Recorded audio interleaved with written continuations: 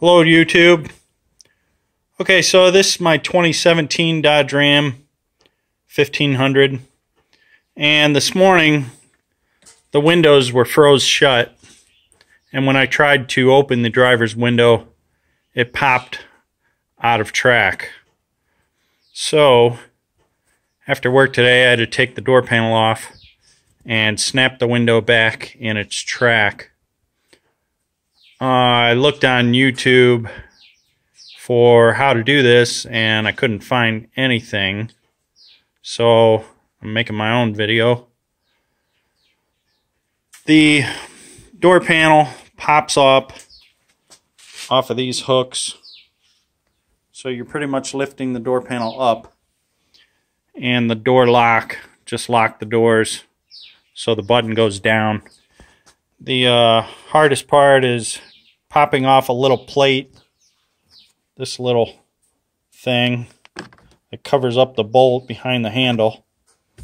Once you pop that plate off with a tiny screwdriver and take the bolt out, then you lift the cover off and take the panel off.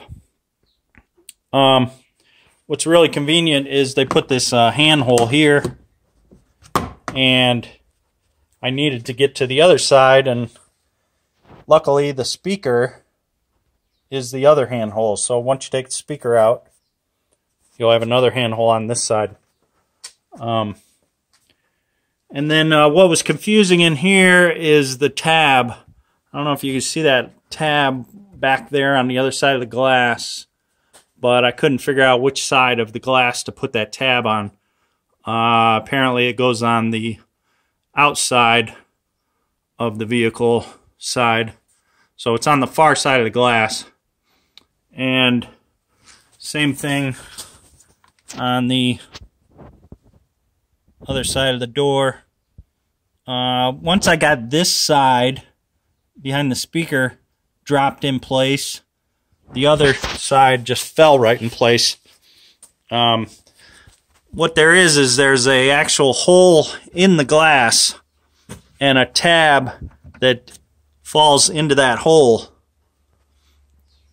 so you can literally hear it snap in on both sides. Another thing that I had to do was reset the window to do the auto up. Right now it did an auto down, and it needs to do an auto up,